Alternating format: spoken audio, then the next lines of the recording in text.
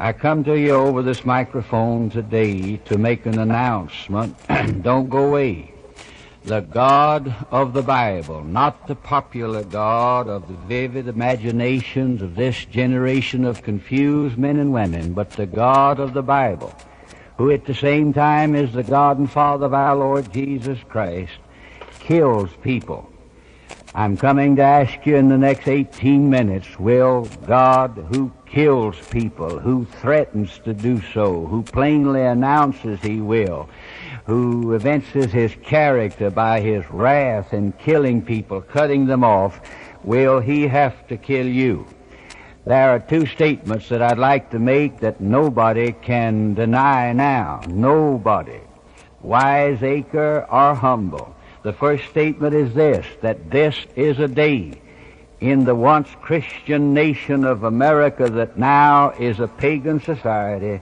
This is a day of armed, active hostility to the claims of God for His Son, Jesus Christ. This is a day when scientists announce that they believe in God and everybody claps their hands. This is a day when everybody believes in God, but not the God whose character is pictured and outlined and delineated in the Word of God.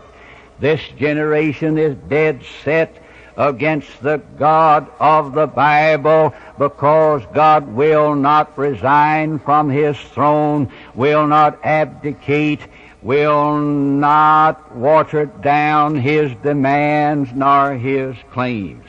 This other statement that I wish to make is this: the most alarming fact of our day, your day, you who listen to me now, and my day as I speak to you, the most alarming fact of our day in America is that every time two people in America die these days, one of them dies suddenly.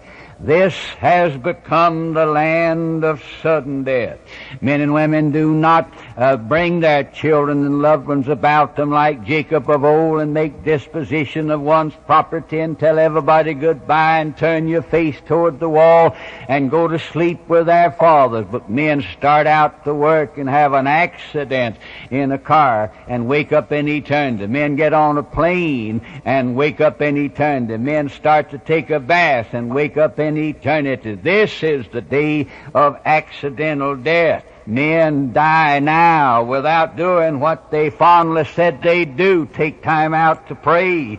They die with no warning and no chance to pray. Men die today and never get the opportunity to do what they said all the days of our lives. Tomorrow I'm going to repent, but tomorrow comes, and instead of that being the time when you have space given you for repentance, that's the time that you have space given you to die. Men are always going to yield to the claims of God for His Lord, for His Son, Jesus Christ. But one half of the people of America die suddenly. We call it accidentally. But there are no accidents in the kingdom of God. Nothing happens that takes God by surprise.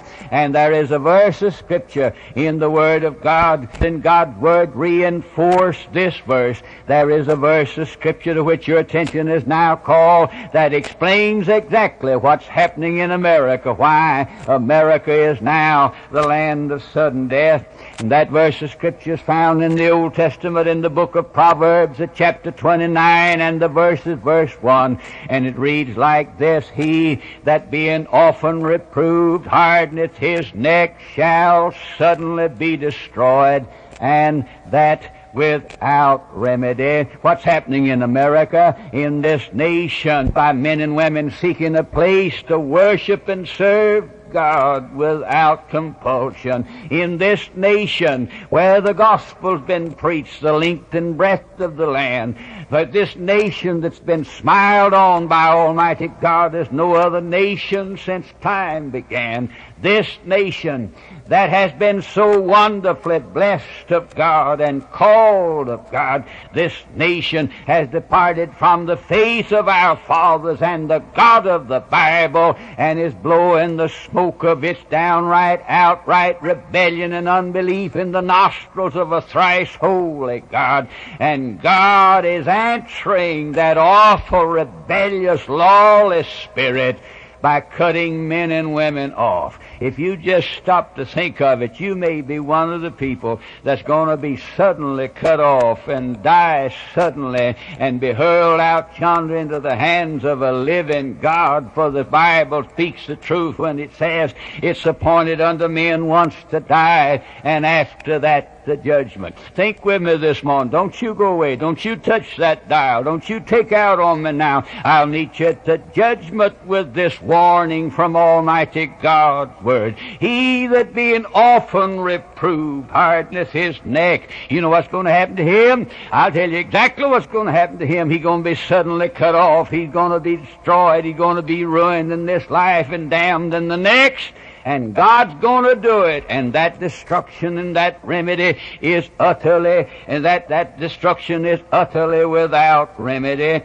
1 out of 2 people in America die suddenly. Why? Because America's been rebuked. America's been reproved. You've been reproved by the Holy Spirit. For this verse of Scripture does teach us that God does reprove men. I'm not talking about the Hottentot in Africa that lives way out yonder in the jungle a long ways from the nearest dirt road. Oh, no. I'm not talking about the man who spends all the days of his sojourn here on this earth and never hears the name of God, or the title of God, or the precious name of Jesus. But I'm talking about you here in America, with a church on every corner and one in between, where the Bible can be bought in most of our 5 and 10 cent stores, with the gospel on the radio and the television. Here in America, where God's hand has been so blessedly upon us. I'm talking about you. God's reproved you. God has reproved you. He that being often reproved, but men meet that reproof by rebelling and hardening themselves. God always has been after sinners, and He hadn't quit until this day. He was after sinners in Noah's day. He was warning sinners in the day of Noah. And bless God, He warns people today. Every time you go down on one of these freeways and traffic is stopped because of an accident and there's death. That's what I'm talking about over this radio right now. That didn't happen accidentally. That didn't happen. Somebody have to telephone God and tell Him it took place. There are no accidents in the heart and mind and plan and purpose of God. I'm saying to you, those are warning signals put out there by a loving God who yet is thrice holy, who seeks to cause men to stop on their road that leads to destruction before they are plunged by their own sin into the abyss of eternal hell. Thank God, God does reprove sinners. I can't save anybody. I can't convince anybody. I can't turn anybody. I know that, but God can. And I'm so glad that God kept after me. I'm so glad God didn't give up on me. I'm so glad He hadn't given up on the human race. I'm so glad it seems that the more men spurn Him and spit at Him and scoff at Him and deny Him and have preachers deny the truths of the Word of God and make fun of the deity of Christ, put the Bible as an old scrapbook and junk morality and junk little 10 Commandments and blow their smoke in the face of God. I'm glad that in spite of that fact, God's Holy Spirit still running down sinners and stabbing them in the hearts and reproving them of their ungodly conduct and warning them of a judgment and a hell to come and pointing them to cease relying upon themselves and to cast all their confidence in the bloody Son of God hanging on a cross. God does reprove sinners, but you know how people in our day meet God's reproof? They harden themselves. He that being often reproved hardeneth his neck. God does the reproving and man does the hardening. He spits on his hands and rolls up his sleeves and grits his teeth and said, God's not going to move me. I wouldn't mind being a church member, and I don't mind being converted, and I don't mind what to call being saved now, but God's not going to change me. God's not going to give me a heart of flesh. God's not going to plant a holy disposition in me. God's not going to start the work of making me like His Son. I will not be changed, and I'm just going to fight this business. God thinks He's going to run my life. He's got another thing coming. That's how men talk talk today. Men harden themselves. They can't be neutral, so they harden themselves. They can't get rid of God, so they harden themselves against the reproof. They say, well, I don't believe in God. But at night, when they go to bed and they wake up at night and scared, they'll pray to that God they don't believe in to keep them out of hell like I used to do before morning. Men harden themselves. Am I talking to you? Every time God comes and warns you, do you grit your teeth and spit in his face and go on down the road that leads to hell? You know, you have to harden yourself to do that.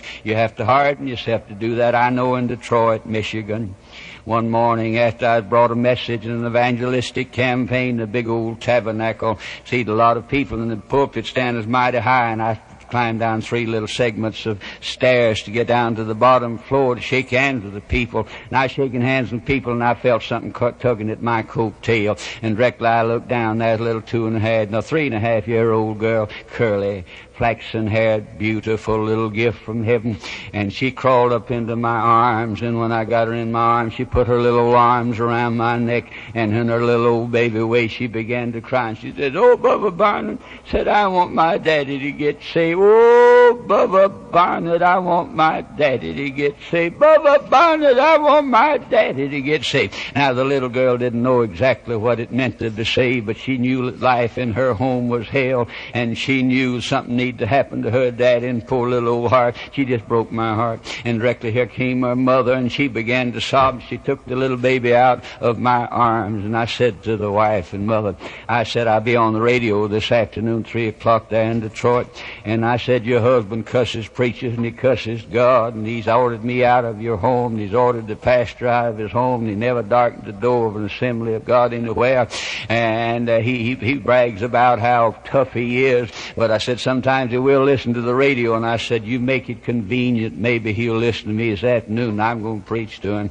And that afternoon over that radio, I stopped about in the middle of my sermon and asked the audience to pardon me. I said, I believe there's a man listening to the sound of my voice now, and I believe God sent him a last call this morning. And I told over that radio how that little 3.5-year-old girl had come, climbed up my arm, put her arms around my neck, and cried out, oh, Bubba Barnard, I want my daddy to get saved. I want my daddy to get saved. And I said, I believe the husband, that daddy, that little girl listening to me now. And I said, you wouldn't listen to God. You haven't listened to any of his threats. You haven't listened to any of the pleas of your wife and your little child. You haven't listened to anybody. But I said, now here's God talking to you through the tears and heartbreak of your little 3.5-year-old girl. And I said, the spark of manhood in you, get down on your face and begin to repent of your sin, cry to God for mercy.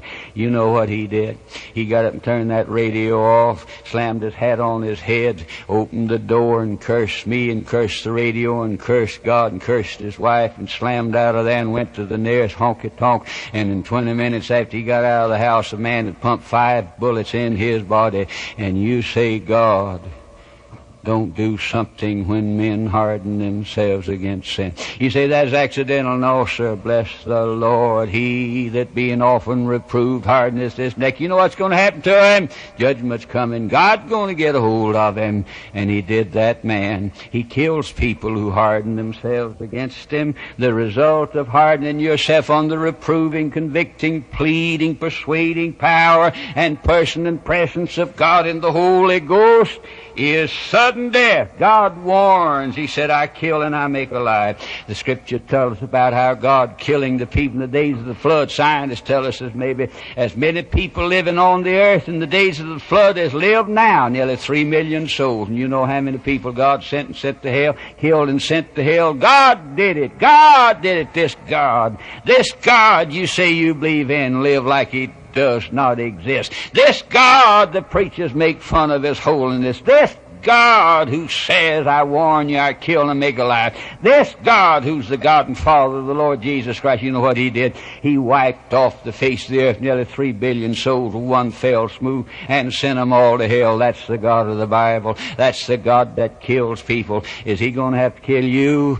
The scriptures say, you keep on hardening yourself. You're going to get by not on your bottom dollar. No, I warn you. I warn you. God knows I wish I knew how to warn you. God kills people. What kind of people does he kill? People who harden themselves when he calls to them, like those people who listened to Noah and didn't pay any attention to him for 120 years, and God wiped them off the face of the earth. God kills people. I was in a city in Oklahoma. I'll not name the town. It's called the richest small town in the world. The pastor came and asked me to hold meetings, and I got there on Sunday morning between Sunday school, you know what that is, and church, we call it.